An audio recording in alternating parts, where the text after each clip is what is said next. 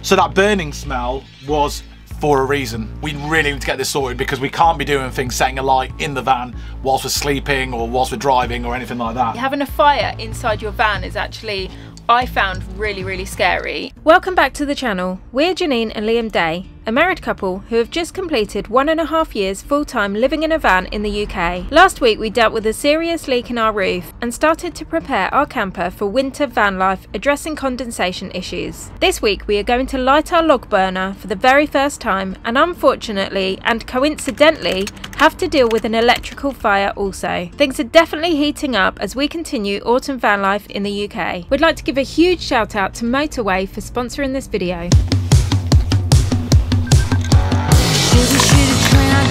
There's only rain, I wanna crash and numb this pain. Nothing will last inside this lane. Oh, take me far away past these mediocre days. I need to stop this burn. Say, can you help me unlearn? This rodeo's got me feeling like a so I should go before I'm How'd you sleep last night? Horrendous.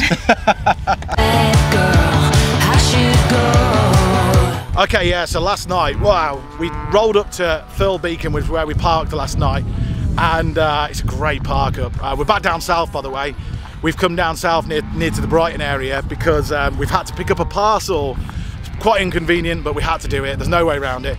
Anyway, we like it down here. We spent 5 years of our lives down here, and this is one of our favourite park-ups. Apart from last night when we rolled up in the pitch black in the middle of the night.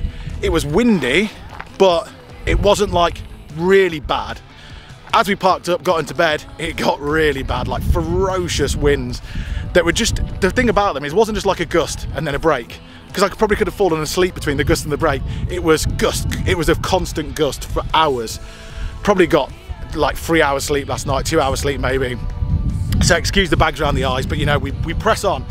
Anyway, we've had an issue in the van. Oh, more issues. Not water issues this time though, hopefully, fingers crossed. Actually, we're sealed.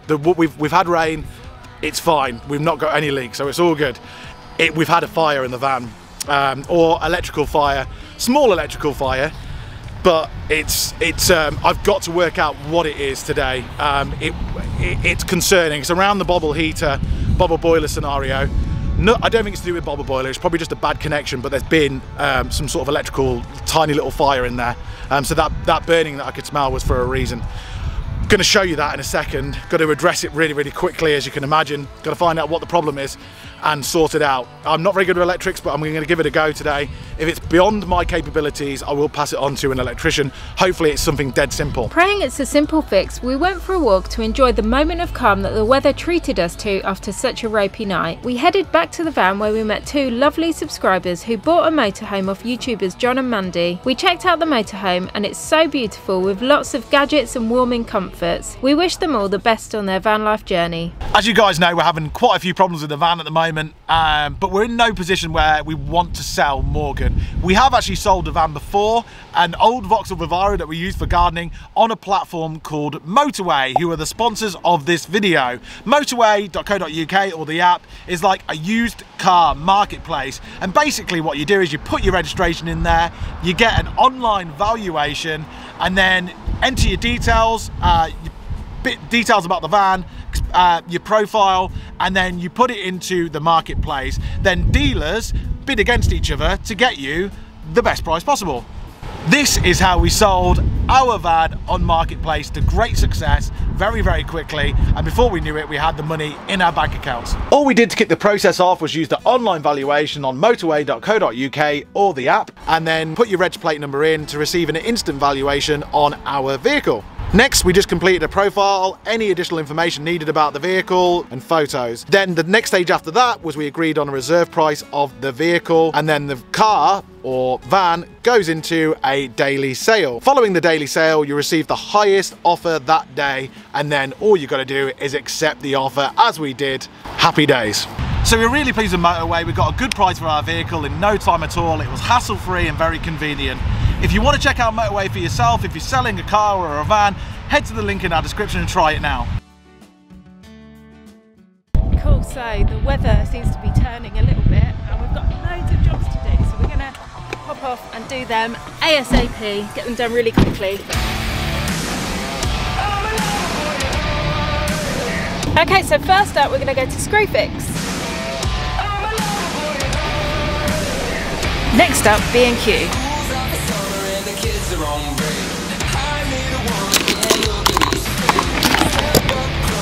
Now we're off to Sainsbury's to get some supplies. Okay, so me and Liam have decided to have a roast tonight, or today. It's Sunday, so we're going to go for our first ever Sunday roast in the van, and also I'm cooking as well, so I'm going to do a banging roast for me and Liam. We're going to park up somewhere nice and eat some really warm comfort food. I'll get all this up. Tyres are looking a little soft.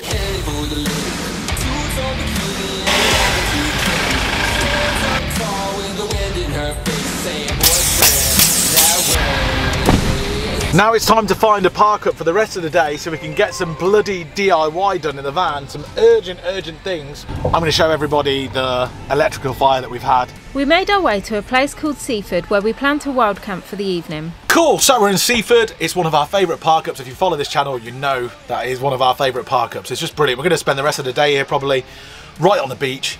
There's loads of people walking along the promenade. It's just so lovely. However, I've got to be sorting out this. We've got a major situation in the van, and that is we've had a little mini electrical fire, and this is something I'm going to walk through with you guys as well. So because I'm no electrician, but we need to get it sorted. It's like numero uno on the priority list. So basically, it's the wires that are going into our boiler system, our bobble boiler system. Now, we're not saying that it's a bobble boiler system issue, it's just the wires going into it. The bobble boiler system, just as a quick rundown, is basically when our batteries are on over 100%, the solar energy or any excess energy power goes into heating an element in the boiler system and then heats up whatever water's in that tank. So you just keep it on all the time and it should just stay heated. We're in the autumn months now, it's not quite the same, so there's also a diesel heater element to it for the winter months. So basically you just invert the diesel heater air and it heats up the boiler system. It takes quite a while to do that, to be fair, so it's better using the elements. Anyway, when we was in Munich, which is still early autumn, we turned it on and it was making a horrible grunting noise, grinding sort of noise. So that was a bit alarming, so we just kept it off until we came back to the UK. When we got back to the UK, we went to go to Liverpool to see Urban Van Life. We worked out the noises coming from the relay. We swapped the relay over. This is the old relay. We can't see anything wrong with it, but this was making a hell of a racket anyway. So we swapped it over and the racket stopped, but it was making a burn. It did have a burning smell with it as well. It's something else that we noticed. We didn't understand why that burning smell was there. We just assumed it was the relay.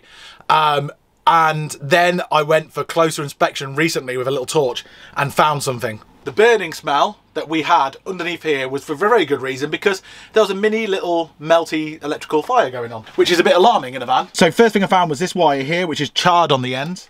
The second one that I found was over here, and it's quite far back over there, and it's completely melted, the end, and it's got charred all over it, and where it was leaning up against is all charred as well. So that burning smell was for a reason. There was something not right there. So I am going to have to do my best with this. I'm going to turn off all the power. Firstly, check to see if a fuse has blown, which I'd hope there would be if there was something horrible going on inside here.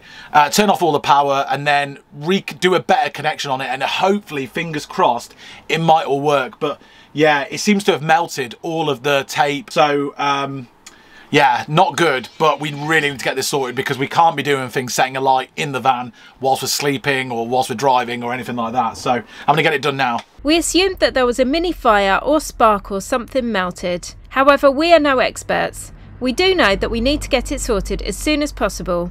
Liam got to work cleaning the wires up and reconnecting them, but came across a problem. I can see potentially what the problem is. I'm not, I don't know much about electronics at all.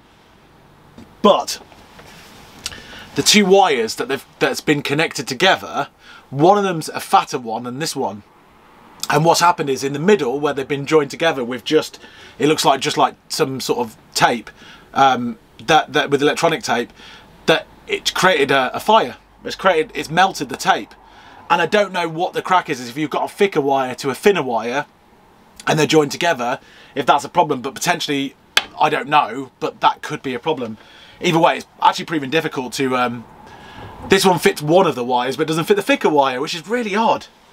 So, might not be able to do it until I get some more of these. Bigger ones. So unfortunately, that's a job not ticked off the list. I can get the wire, one of the wires into one of these little chocolate box things, but I can't get the other one because it's too fat. They're two different thicknesses. I'm not sure whether that's an issue or not. It might not be. I don't know if that's what caused the tiny little fire or for things to melt. But I'm gonna have to wait and get some more of these bigger ones of these before we can have a hot shower. Or we'll probably be able to have a diesel heater. I need one, so I'm gonna have a diesel heater to shower anyway. But yeah, what a shame. Oh well, there's always tomorrow. Okay, cool. So now, next up on our list of things to do in the van, we have actually got something really cool. It's something I've been waiting to put up since we got the van. We've had it for this long, but we've just been so busy, and I don't know, this whole year's just been crazy. It's been put to the back of our cupboards and we literally haven't touched it, but we thought this weekend we're going to put it up, and it's a really, really exciting gadget to put in the van. And what it is, it's called a Nebula Cosmos stand, which sounds really boring, but it's actually a bracket that you put your projector onto. So we have actually got a projector and a screen, so we can have cinema nights in the van, and I'm so excited. I honestly can't tell you. So we're going to put this up now. We know where we're going to put it, we think, so we're going to try it in that spot and see how it goes. Okay, so the projector we got is called the Nebula, hence why we got the Nebula Cosmos stand. And this is actually a really good projector because it's really tiny. A lot of them are quite big, and this one is like the size of a can of Coke, really. So it's a really small one. Liam's just demonstrating how it's going up now. It's exciting, isn't it? I know.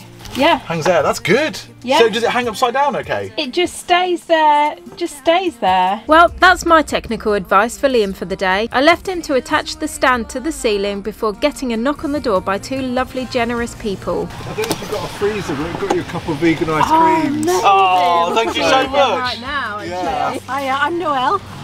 I'm Russell. We just parked down here in our little T4. And they've just brought us ice creams. We met these guys earlier at B&Q and we got chatting, and now we've just seen them. They've brought us vegan ice cream. They could not come at a better time. Thank you so much. Soft toffee and caramel sauce. I've not had this one before. Oh, these look good. Sweet. We like Swedish glaze, don't we? Yeah. Looks like a good one. Mmm.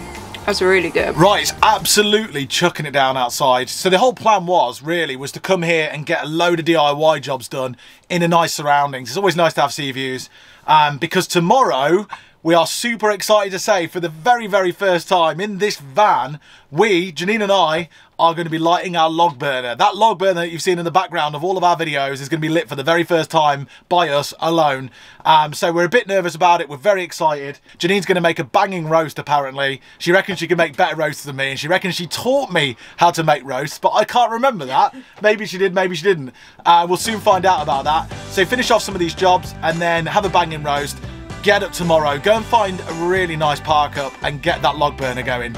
Let's see what happens. Don't know if I was aware a piece was missing.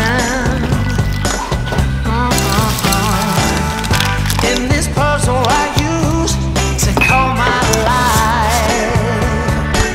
Oh no, didn't even. And for the main centerpiece on this roast, we've got this tiny little thing which doesn't actually look that great, but we're going to give it a go anyway. It's Plant Pioneers from Sainsbury's. It actually looks like a sausage roll. So, I mean, I don't know, but it's It looks like the saddest little thing ever. It does, but we're going to try. It might be amazing. It might be incredible. It just looks tiny. It ain't over till the fat lady sings. Better late than never. And last but not least, I have got the most important part of the roast dinner, and that is the mint sauce. I don't really care what centerpiece it is, it has to have mint sauce on it. So today, I'm not even sure what that's supposed to be, whether it's supposed to be chicken or something, but it's gonna get a massive dollop of this on it because it's the best. Better late than never for you and me. A home cinema! How cool is this? How cozy! It's like we've got a little cozy living room now. So I'm just stood up, I'm touching the ceiling here, but just behind me here, and all of this is like our little cozy bedroom. Sitting back on the sofa. Honestly, Janine, that roast looks absolutely banging. It is. It does look banging, and it is banging. But we've got one more task to do, and that's the gravy. And I hope that I have done you, being a northerner, proud with this thick gravy that I've done. All right, well, let's see how thick it is, because I know what you southerners are like, and it can't be trusted. Oh, there's potential in there. Do you reckon? There's potential in there. Is that thick enough for... Go on then, pour some and show me. Okay. Yeah, baby's clear. Now, can I tell you something? Yeah. I'm all right with that. There'll be many people shouting at the screen saying how it's not thick enough. Really? Yeah. Oh my god, that's really thick. I'd have mushy peas on my roast dinner as well as gravy. And I know you'd have baked beans and vin gravy, wouldn't you? We all know that now. Not baked beans on a roast, no. Baked beans and gravy though, yeah, for sure.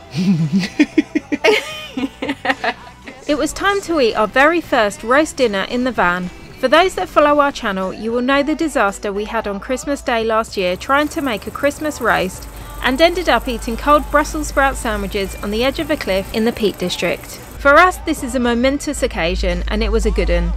We sat and watched a film about the Cray brothers on our new cinema setup, and had a really lovely chilled evening on the beach in Thetford.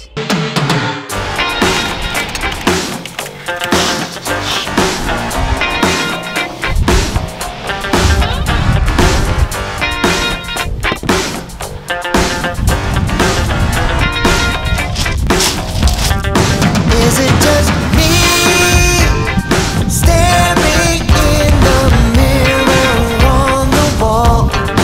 All I can see is nothing more. Okay, so today we are leaving this park up. We need to leave because we can't overstay our welcome here. So we are moving on. We're going to find our next park up.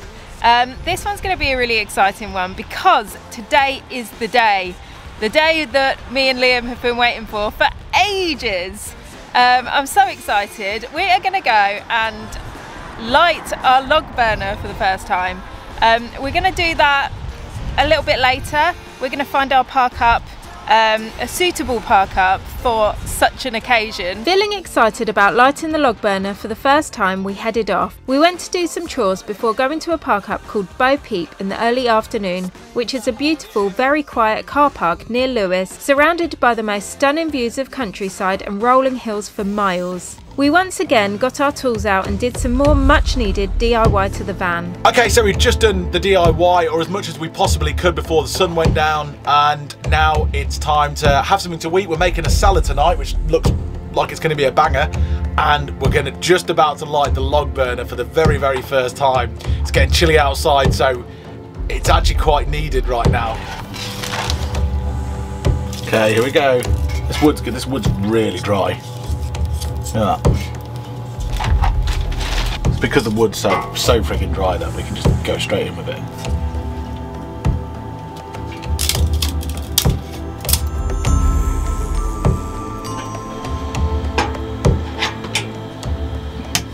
It seems to be going so well so far. This has been a success, and by the way, so far, so good. Yeah. Congratulations.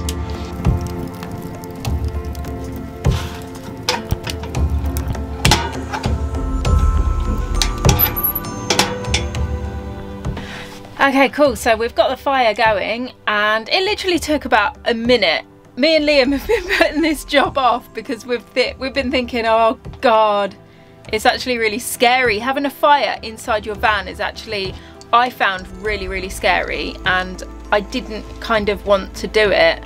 It just got off to a shaky start, didn't it? Yeah. You know, we got sort of, you know, it wasn't the best start for this stove. It was deemed unsafe, but it's actually fine. That's cool. Yeah, it's working, and there's no smoke coming in. We've got the windows open. We're going to open the door, and yeah, and it's actually really cool. I'm so happy. I'm so excited about it. This is our winter sort of sorted now. It's doing it. It does the job. It has taken the chill out of the air, hasn't it? Yeah. And it's so cozy. And it's just cozy. Love it. Yeah. Hearing the crackling of it. I know. The little pops here and there. Tonight we decided to have an easy meal night, so prepared a Greek-style salad with all of our favourite ingredients. We sat in the warmth of our tiny home on wheels, feeling cosy and peaceful on a pretty hill in the middle of nowhere, and spoke about the difference a log burner will make to van life this winter. It's definitely the simple things in life that get us the most excited. Thank you for subscribing if you have enjoyed the video, and see you next time for more autumn van life adventures in the UK. When we wake, hear the birds and see the sun. Side by side our fears are done. All the good times. Don't forget to check out Motorway, we'll put the link in the description.